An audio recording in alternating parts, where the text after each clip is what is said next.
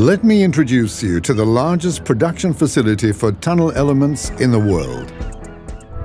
For the next few years, this facility on the south coast of Lolland will be at the heart of a phenomenal logistical challenge. Here, our state-of-the-art production facility will churn out the building blocks of the world's longest immersed tunnel. The logistical challenge of feeding this vast facility with a constant flow of materials was studied in great detail. We will use a distinct method to unload and transport each material. Sand and aggregates, which represent the greatest quantities, will be unloaded via a conveyor belt system, while cement will be rapidly blown out through a pipe to nearby silos. Reinforcing bars, another key material, will be delivered by vessels. Once the materials have arrived, production can start. As we plan for a continuous production process of segments in the casting hall, our engineers decided that this will drive the overall production cycle. So, all other production activities were tuned to this heartbeat. Upstream, the rebar assembly hall is optimized to this rhythm, with 3 rebar stations, 2 adjacent pre-assembly areas, and a buffer station in front of the casting bed. This way, outfitting work can start well before reaching the upper basin, where this will be completed. Production of the standard elements will start in the 2 rebar assembly halls, assuring factory-like conditions. We optimize the halls for maximum efficiency and safety. The reinforcement bars will enter the hall already cut and bent to size. Skilled fixers and welders, operating 2 shifts a day, will start assembling the reinforcement for the bottom slab, following a robust and proven sequence.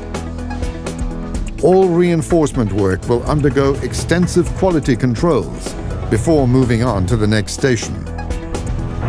The rebar cage will be skidded to the top slab assembly area, supported by both the lifting table and the launched scaffolding systems. Now, once the top slab is assembled, the completed rebar cage can be skidded to the buffer area, where additional works can be completed when necessary. Our approach allows the assembly of the next cage to commence without delay, and thereby removes this process from the critical path. As soon as the bottom and external formwork is ready, the rebar cage will be lifted and skidded into the casting bed using specially designed inflatable rails. Our formwork process offers the significant advantage that the entire segment can be cast monolithically and without anchors in the external walls.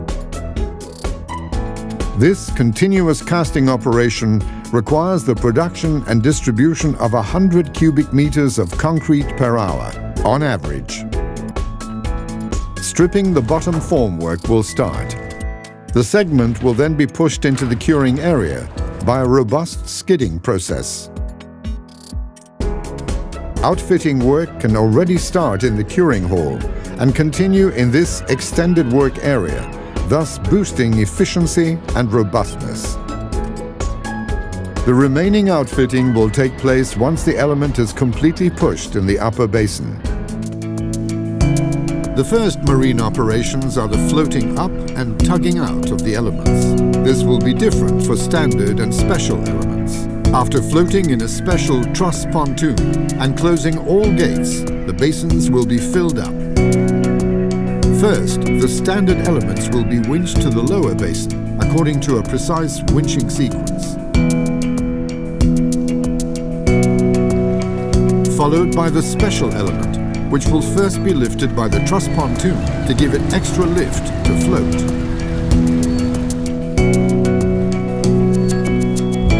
After aligning the water levels, the floating gate will be removed.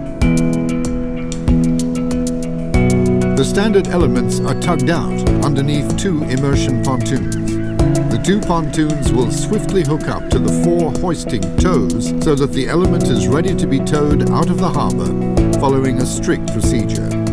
Now, the last phase of the marine works can start, the immersion of the elements into their final position. As each new element arrives on location above the tunnel trench, the immersion pontoons will be anchored.